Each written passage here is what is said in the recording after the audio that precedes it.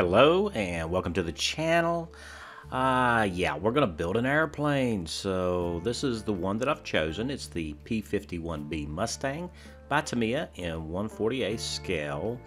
And this is gonna be the construction part 1, the cockpit. Let's get started. Step 1. Well, with all aircraft, we start with the cockpit. And you can see here I've went in with my ink pen and put in some little notes here on the colors that we're going to be using in the cockpit, just to try and help speed up the process and so I don't get mixed up later on. So the first thing we need to do is cut off all the parts that we're going to be using for the cockpit. Now I do take, and when I cut these parts off, I leave the sprue gates a little long on it. That way I can trim them down more accurately without the sprues being in the way. And you can see here we can just nip those off and not worry about cutting into the parts themselves. And on some parts, as you can see here, there are indications of where you need to cut, so be careful that you don't cut off details. Now once we got that trimmed off, we're going to come back in, and anything that's flash or what have you that's in the way, we'll just go ahead and take that off, and a little sanding stick, smooth out the areas where the sprue gates were and any seam lines that's on the parts. So I'm also going to go in and I'm just sticking the seat frame in place, and we're going to check the fit of the cockpit to the interior of the fuselage. That way, if there's anything that's going to hold us off, we can go ahead and take care of that before we get into painting. So I did notice that we do have a couple of ejector pin marks down inside where the cooler is going to go. So we need to take care of those. And also we want to make sure that that seat frame doesn't keep the parts of the fuselage spread out too much, or I should say at all. So I'm just going to use a canopy here to check and make sure that there's no issues with that. I just like to see what we're getting into, and it looks like we're going to be fine. So we're going to take and trim out these ejector pin marks that we got inside the fuselage right here. This is just in front of that rear cooler that's going to go in underneath the cockpit. And I do take a little fine sanding stick, and we're going to take and just polish those out.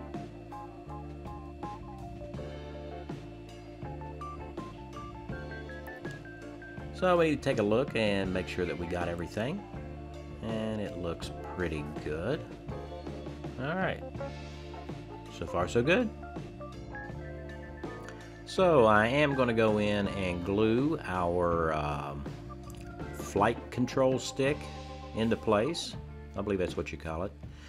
And that way we won't have to worry about trying to hold this rather small part while we're trying to paint it. And once we get it glued in, we're going to want to check our alignment. We don't want it to interfere with our pilot, because I believe we're going to try to paint up the pilot and put him inside too. So once everything's in good shape, we can take and prepare everything for painting. So I do use these alligator clips here. Just put them on the little tabs on the bottom of the parts where it's not going to be seen, and it won't be in the way of painting. And so this is useful. Also, we got a couple of parts that we are going to have an issue with when it comes to alligator clips. So I'm going to use this blue stick. It's a adhesive putty, but it doesn't stay in place. You can peel it right off. And we're going to use this in an area where it doesn't matter whether or not there's any paint in there, like right on the back of the seat there. We won't be able to see that once it's assembled. And there's also a void in the back of the pilot, so we'll just place it right there, hold our pilot in place. So there are areas inside the cockpit on the fuselage that we need to paint, and also like right around the where the tail wheel goes. So we're going to want to paint that up too, because it's possible to see up inside the fuselage. Also, we have this cooler here that's supposed to be painted flat aluminum. Since it goes inside the fuselage, we're going to go ahead and take that part and prepare it for painting. It's always good to go through your instructions and try to paint up as much as you can so that you can get everything at the same time. And another thing we need to do is we need to trim out these areas on the top of the fuselage above the cockpit. This is where the antennas go, and so being very careful, we'll take and trim those up before we start the painting process. So all the areas we're going to paint in the cockpit and inside the fuselage, I'm going to use this Vallejo black, thin for the airbrush. Now once all that has dried, we have this rather large fuel tank. I believe it's a fuel tank. So, it's supposed to be black. So I'm just going to mask that off. That way we're not going to be spraying it the color of the cockpit, and that'll give us the base color for the fuel tank. Now we do want to go in around the bottom edges of our mask and make sure that that has sealed really good. We don't want any paint to creep up underneath our mask.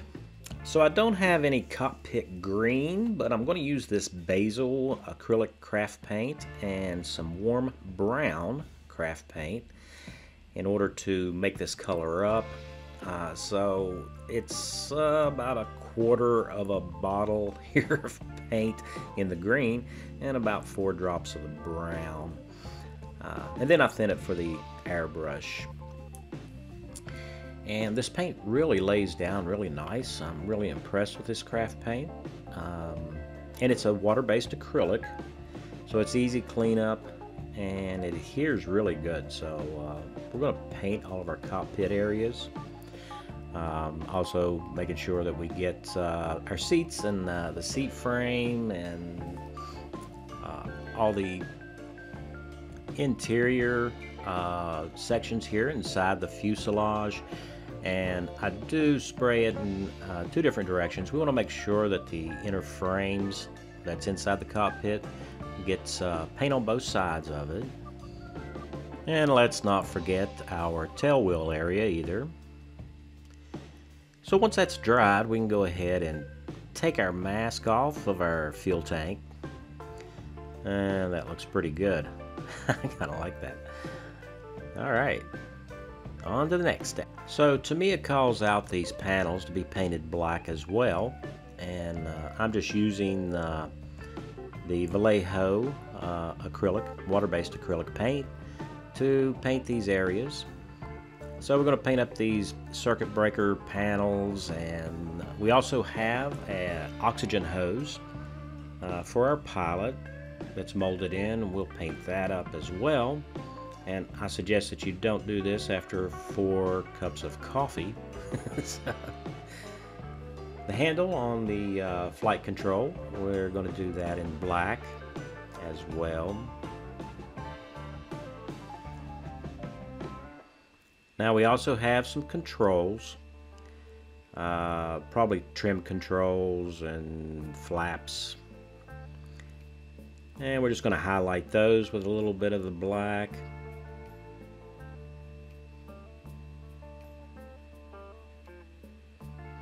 So when it comes to our dash, or instrument panel, sorry, I have this craft paint here. This is white and it is thinned really thin, a little bit thinner than you would use for your airbrush so that it flows really good. We're just going to use it to highlight the instrument dials. And I'm just using a toothpick here to do that, or a cocktail stick for you more sophisticated people out there, which I'm not. And you can see how it flows really good around the rim of these gauges. And I'm hoping that that's going to really bring out the detail inside. It's going to be hard to see inside, so whatever we can do to help bring out these details is a good thing. So here we have some galvanized tin metallic craft paint, and I've been wanting to try this for a while. And we're going to use this. We will use it to paint this rack where the radio sets. So I did mask off this radio before spraying it. And we paint the radiator with that. This is a liquid cooled engine, so this is the radiator for that. And then we have an oil cooler in the front scoop underneath the fuselage, so I painted it with the same galvanized tin color. I think that's what these parts are called. You guys correct me if I'm wrong. Now with that done, we can do a little bit of assembly here in our cockpit. So first up, we're going to attach this radio, and I'm going to use the thick Tamiya cement to do this. Now normally you would use CA glue, that's what I'm trying to think of, because we are adjoining it to a painted surface. But there is a little bit of movement in this part, and I want to make sure that I can get it right where it needs to be before the glue sets up. Also, I've cleaned these edges here on the seat frame. That way we don't have any paint interfering with the bonding of our glue. And just want to make sure that we have those areas cleaned up. And I'm going to use the thick cement on the bottom tabs of the seat, because there is just a little bit of play there for the part, and this thick cement will fill that for us and give us good contact. So once the seat frame is in place with the seat, we can go ahead and use the Tamiya Extra Thin for those lower supports, and that'll just flow right in and help secure that seat in place. So now we're ready to do a little bit of dry brushing. This is Testor's Flat Steel, and I'm going to be using Testor's Enamel Thinner as well. This is an enamel paint, and it dry brushes really nice. I found that it works best if I go ahead and wet the brush a little bit and dry most of the thinner off of it, and then dip it into the paint. And now we're going to unload the brush as much as possible, and we just want a hint of paint on our brush. That way when we're doing our dry brushing, it's just a really light, and as you can see there, just a light effect that we got going on, and that's where the paint would be worn through and the metal will be showing underneath. We're going to do that to the floor of the cockpit as well, and just lightly brushing that in, and the edge of the seat. Now you should have to work to get those pigments off the brush. If it comes off really easy, then you got too much paint on there, so that's kind of the key to dry brushing. And we're also going to put some wear areas here on our radio, and we'll do the fuel tank as well. And I've done the same technique over top of our dash, and it just kind of brings out the switches and the bezels on our gauges, and I think it looks pretty good. So we're going to do the same treatment inside the cockpit area on the inner surfaces of the fuselage here that we painted, and this will bring out the switches on these panels and the circuit breakers, and also any of the frames where the pilot would get up against and equipment would take and chip through the paint. So I think my dials are just a little bit too white. Now these dials were black in the original aircraft, so I'm kind of filling in the centers here just with a little bit of that Vallejo black. This is a real thin mixture. This is the same airbrush mixture that I used to prime the painted areas. So I don't want to overdo it. I'm kind of in between here with how much to do. We are going to come in with some XF7 red from Tamiya and just paint up a couple of switches. And Tamiya calls for German dark yellow to be painted on this headrest and pouch here on the top of the seat frame. So we're going to go ahead and take and get that painted up. And we want to be careful and not get it onto the cockpit color, our cockpit green there. So we have a small issue that we need to think about, and that is that radiator or cooler. It's going to be open to the fuselage more or less, and that's going to be a problem when we go to paint the exterior of the aircraft. So I've taken this masking tape here and folded a kind of a center section on it there, a tab, and we've placed it on the radiator or cooler, whichever it is, and I'm just going to trim it off right around the edges of the part, and then I'm going to angle that tab a little bit. Now with this part in place, if I can get my fingers where I need them, I think that tab is going to be out of the way for painting, but accessible to my tweezers. So once I've got the aircraft together, I should be able just to reach up inside there and pull that right out. So this is low tack painter's mask tape, so it shouldn't be an issue.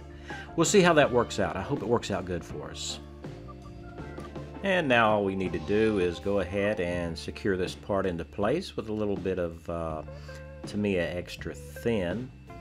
Now we want to be real careful that we're not flowing any of this glue in around the mask tape that we put in there. that could be a problem. And we can also go ahead and put our rudder pedals, I believe is what they're called. We can glue those into place. So I'm just pressing it down here to make sure that we got good contact and that the glue can flow around the part and it's secure.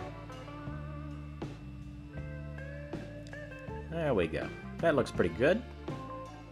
Now I'm going to take this X22, which is a gloss clear, thin for the airbrush of course, and spray the cockpit with that, but I do not do the main instrument panel. I just leave it as is for now. Now once that dries, we can come in with our Tamiya panel line accent color brown, which is what I'm going to use on this aircraft. And we're just going to do the edge detail and the rivets here inside the cockpit. And on these little floor panels, just any little area where we want to bring out those edges. And we're just going to let it flow. Now I am using a paintbrush to do this instead of the brush that's normally that you would normally use that comes with the bottle. That way I can target the areas much better and kind of minimize my cleanup. So the X22 Gloss Clear allows this panel liner to flow so much better, and you don't have to worry about it wicking out across the surface, and that helps minimize the amount of cleanup that you're going to have to do. At least that's been my experience, so that's kind of what I'm sticking with. And we're going to want to do the inside of the fuselage too, around the support frames and the circuit breakers and switch boxes and everything. Just kind of let it flow in. Now cleanup is easy. Since we have coated it with that clear gloss, we just need a dampened clean brush, and we just go in and just remove any of the panel liner that's float away from the edges. And just keep your brush clean and just go over the areas where there's a little bit too much panel liner. I did get quite a bit too much here on the seat, so we're gonna have to clean that up. But yeah, it goes pretty easy. And let's not forget about the sides, the inside of the fuselage, and the areas where we put the panel liner around these frames. So once everything dries, we're going to come in with this Model Masters Acryl Flat Clear, and we're going to coat all these painted surfaces in the cockpit and the cockpit area. Now I think this Clear Parts Cement and Window Maker by Testors is going to be just the ticket that we need to work on our gauges. So I put a little bit on a piece of cardboard here, so I can dip my toothpick into it, and we're just going to dab this on and kind of fill out the area of each of the gauges, being careful to stay within the bezel, the rim of the gauge. And this will give our gauges a nice glossy appearance. Some people use CA glue for this, and since I have this window maker, I'm going to use it and see what that looks like. It should make them nice and shiny, and that way the gauges have the possibility, I will say, of actually being seen, although, you know, the viewing area inside the cockpit from outside the aircraft is rather small. Now we can turn our attention to these edges here. There's this front section here on the cockpit where the glue is going to be, and this is hidden down inside the fuselage, so you can't see it. I'm just going to take a little bit of rubbing alcohol and a Q-tip or cotton bud, whichever you call it, and just clean off all the acrylic paint. Just be real careful that you only use this where you want to remove some paint, because that alcohol will take the paint right off. So also do the little spot where the spacer is for the instrument panel. And we're just going to go very carefully right inside where that's the cockpit is going to make contact with the inside of the fuselage. And now that our gauges are all dry, we can go ahead and glue up the instrument panel inside the cockpit. We're going to want to make sure that it is straight and square with the cockpit, and it doesn't hurt to slide this inside the fuselage just to make sure that everything is in position. And then we can just glue the tab on the very bottom of the instrument panel there where it goes through the bottom of the cockpit. And next up, we're going to have to take care of the pilot, but that will have to wait till part 2 of our construction on our P51B Mustang here. Special thanks to all my subscribers. I appreciate you guys watching, and if you're new to the channel and you haven't subscribed, go ahead and subscribe. It's free, and you don't want to miss the next videos that are coming up, so make sure that you hit that notification bell, and that way you'll be notified when I post a new update to this build.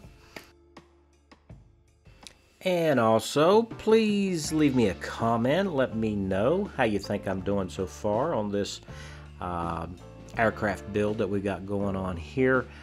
First aircraft in a very long time, so I'd like to know how I'm doing. And if you like this video, give me a thumbs up. So, until next video, you guys stay safe, and I'll see you in the next video.